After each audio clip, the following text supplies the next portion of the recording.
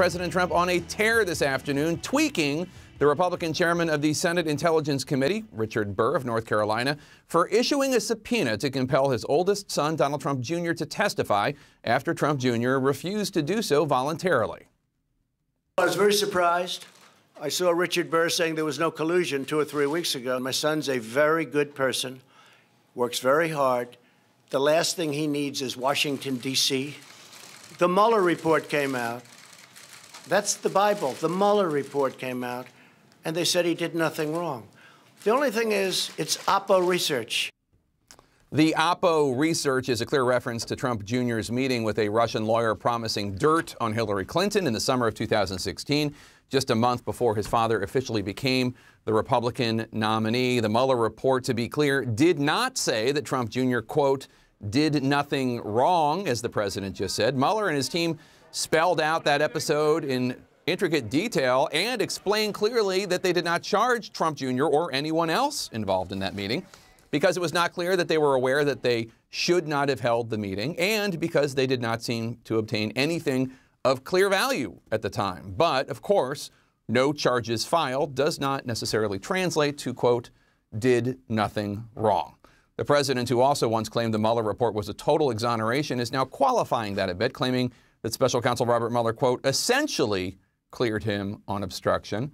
To be clear, Mueller essentially kicked it to Congress to decide and stated clearly 3 times in the report that on the matter of obstruction, quote, while this report does not conclude that the president committed a crime, it also does not exonerate him. That sentence appears in the Mueller report 3 times. We are in unprecedented times, and as CNN's Manu Raju now reports, sources close to Donald Trump Jr. say that the president's son is seriously considering defying the congressional subpoena, again, issued by the Republican-led Senate Intelligence Committee. The president's eldest son, Donald Trump Jr., now weighing whether to obey a subpoena from the Republican-led Senate Intelligence Committee. If Donald Trump Jr. defies this subpoena, he ought to be jailed. A source tells CNN that Trump Jr. may take the fifth or not even show up, despite being compelled to do so by GOP Chairman Richard Burr and Democratic Vice Chairman Mark Warner. I was very surprised to see my son. My son's a very good person, works very hard. The last thing he needs is Washington, D.C. He could rather not ever be involved. The president today defended his son. My son testified for hours and hours. My son was totally exonerated by Mueller, who, frankly, does not like Donald Trump, me. A number of Senate Republicans also sided with Trump Jr., not their own GOP colleagues. I think the rationale to keep the investigation of the Intelligence Committee open is wearing kind of thin now. If I were his lawyer, I'd be reluctant to put him back in this circus. But Burr refused to talk about the subpoena today. Would you hold someone in contempt for defying? Take any questions? No. Because they seem to think your subpoena is voluntary. Is your subpoena voluntary? While he testified previously on Capitol Hill, Trump Jr. declined to be interviewed by the special counsel, who did not subpoena him or charge him with a crime. But the Mueller report raised questions about his past testimony when he told the Senate Judiciary Committee that in 2016, he only informed Jared Kushner and Paul Manafort that they planned to meet with Russians ahead of their 2016 meeting about possible dirt on the Clinton campaign.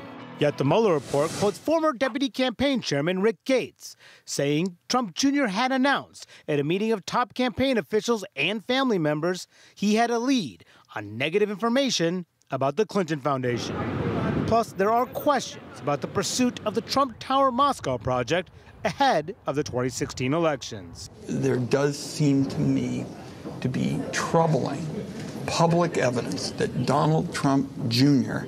has not been truthful about the family's business involvement in Russia. Democrats are bound to ask these same questions to Mueller if he appears before the House Judiciary Committee. Today, Trump said that decision is up to his attorney general, who has previously testified he has no issue with Mueller appearing. I'm going to leave that up to our very great attorney general, and he'll make a decision on that. Now, some of the president's closest and staunchest defenders today were saying some senators who are up for re-election in 2020 and who need the president's support and were siding with the president's son, including Tom Tillis, who's a Republican senator from North Carolina, the same state of Richard Burr. He said today, I personally believe the Democrats are just trying to keep this whole issue alive. But when I said, well, Richard Burr is the chairman of the committee, what about the criticisms of him? He said, I stand by my comment. You have to speak to Senator Burr. Jake? All right, Monterrajo on Capitol Hill, thanks so much. Let's bring in my experts. Nia, a very Trumpian outburst in his remarks earlier today, to say the least. That's right, a very wide-ranging outburst in many ways, talking about all sorts of topics, including the subpoena of his son, the Mueller report, North Korea, talked about Iran as well, Puerto Rico. So this was a president who we hadn't really heard from in this way. It was unexpected as well, because he was there really to just talk about medical pricing and medical billing. And so there he was holding court for, 20 minutes, 25 minutes or so, talking about any number of topics filled with untruths on any number of topics as well. So we'll see. I do think it's interesting this where we are now with this idea of Richard Burr basically issuing this subpoena, basically trying to compel Donald Trump Jr. to testify, and where this goes. We've so far seen Republicans really unwilling to stand up to this president, certainly not willing to stand up to one of his children as well. So we'll see where this goes. I think so far we've seen Republicans, particularly somebody like Mitch McConnell, essentially say it's time to move on from the Mueller report. But this is an interesting moment. It'll be interesting to see where this goes and how Richard Burr, if he's willing to sort of pursue this any further. And Kristen, the criticism of Senator Burr from his fellow Republican senators and Republican members of the House has been withering. There are lots of things about this presidency that divide the Republican Party, that put some members on one side and some members on the other side. This is no exception. What I think is going to be interesting is to see when Senator Burr is further pressed on sort of why subpoena Donald Trump Jr., is the focus more on trying to understand more about the Trump campaign's role, which is the sort of thing that we know Democrats are quite interested in learning more about, believe they want to build upon in addition to what was already laid out in the Mueller report? Or is the goal to get some sort of deeper understanding of Russian efforts to contact campaigns? Again, the Mueller report sort of found that Russians made many overtures toward the Trump campaign, but found sort of limited willingness to do things with them. Are there things they think they can learn from Don Jr. about what the Russian efforts to reach out to them look like? That would seem to be a little more germane than kind of rehashing and continuing to build on, okay, well, what did the Trump campaign do? And Phil, we don't know specifically what the members of the Senate Intelligence Committee want to question Don Jr. about, but we have an idea of a couple things that Don Jr. has said in his Senate Judiciary Committee testimony that was made public that have now been contradicted. One of the subjects is about the Trump Tower meeting and who he told ahead of time. Another one is about how well briefed he was on the Trump Tower Moscow project. Take a listen to Michael Cohen testifying before the House Oversight Committee about who he had briefed and briefing Ivanka and Don Jr. about the Trump Tower Moscow project. And who were the family members that you briefed on the Trump Tower Moscow project? Don Trump Jr. and Ivanka Trump. Okay. Now, were these in the regular course of business, or did the president or family request the briefings?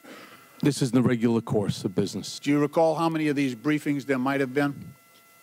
Approximately 10. Approximately 10, but Phil, in his testimony before the Senate Judiciary Committee, Trump Jr. said he was, quote, peripherally aware of it. But I have to say, if there are two people contradicting each other, for one of them to be Michael Cohen, who is in prison right now for lying, that doesn't really, to me, and I'm just a layman, spell like real trouble in terms of perjury, because Don Jr. could just say, Michael Cohen's a liar, that's why he's in jail. And so he should, I think, but I think you put your finger on what the critical issue here. It's the second round we've done with this. Rudy Giuliani told us the outcome. He said with the President of the United States, he didn't want to put him in front of Mueller personally because he'd be afraid that the President would say something different than other witnesses would say, and therefore the President would be in a bind. Now we have the second round of this where the President's son has done exactly the thing that Giuliani was worried the President would do, and why the President refused to speak to Mueller. He said one thing to the committee, and clearly the committee learned in black and white through the Mueller investigation and the 450-page report that the facts from other people appear to be different. The Capitol Hill is making this look political. Can you imagine being Richard Burr and looking at the side-by-side of the testimony in your committee and what the Mueller report found and discovering that one of your witnesses might have said something that was substantially untrue? What's Burr supposed to do? Say it doesn't matter if you speak the truth to the committee or not? Looks like it's politics on the Hill. It's like, we got to talk to the guy about what the facts are. And I think Don Jr. rightly is going to say, that makes me really nervous.